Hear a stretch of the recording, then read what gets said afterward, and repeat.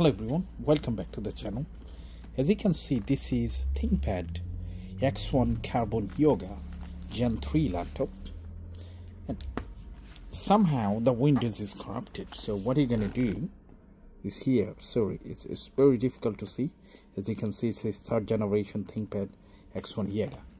So we're gonna reinstall the system.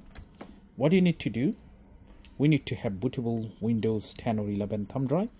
The procedures are same, so you can choose whatever you'd like. So today I'm going to install 11. So first things, once you created it, connect it to any USB port. And also, don't forget to connect your charger. This is really important. Once it's done, we're going to open up. Now, to get into BIOS, what are you going to do? We're going to press enter button again. F1. So first things, we need to go to config. Once you go to config, we're going to go to USB. Enter USB. As you can see, the USB UEFI BIOS support is enabled, which has to be enabled. Fine. ESC again to go to the main menu. Not date and time, go to security. From here, a couple of things we need to check. If you'd like to install Windows 11, go for security chip, which is TPM. Hit enter. As you can see, TPM 2.0 version is enabled. Make sure that is enabled. Then press ESC button to go back to the main menu. And from there, we're going to go for secure boot. Okay, hit enter again. Make sure this is enabled. If not, hit enter, enabled it. That's fine. And rest everything, we can leave it as it is. Press ESC once to go back to the main menu.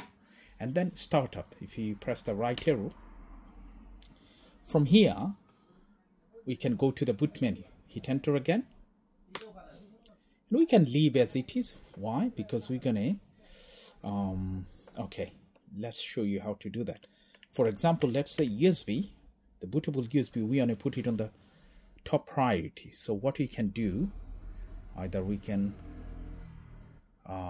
minus plus. Okay, so shift plus, as you can see, it's going up and up. Good. Now we're going to save everything and the system would restart. So press F10, hit enter. Now it's going to restart from that one and it would load up the Windows. We don't need to press anything now. Next, install now. Accept the terms and condition, hit next. Now there are a couple of options, as you can see. If you would like to do fresh installation, you don't want any data, then go for that one. Now there are many partitions, you might have the data, so before you delete or format any partition, make sure you back up your data, otherwise you're going to lose everything. So from here now, we're going to delete all of them because I don't have any important data. Okay. Select another one, delete. Okay, select another one, delete. Okay, select the last one, delete.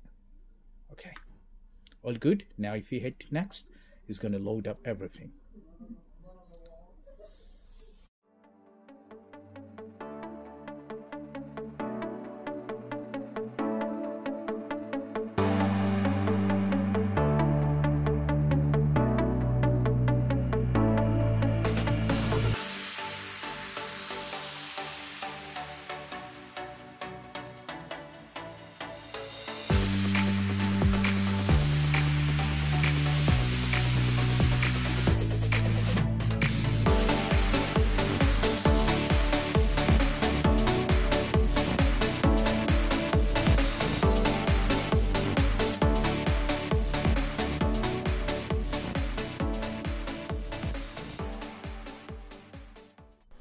So finally everything looks fine.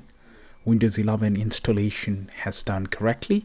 If you do have any comment, please make sure you leave it in the comment section.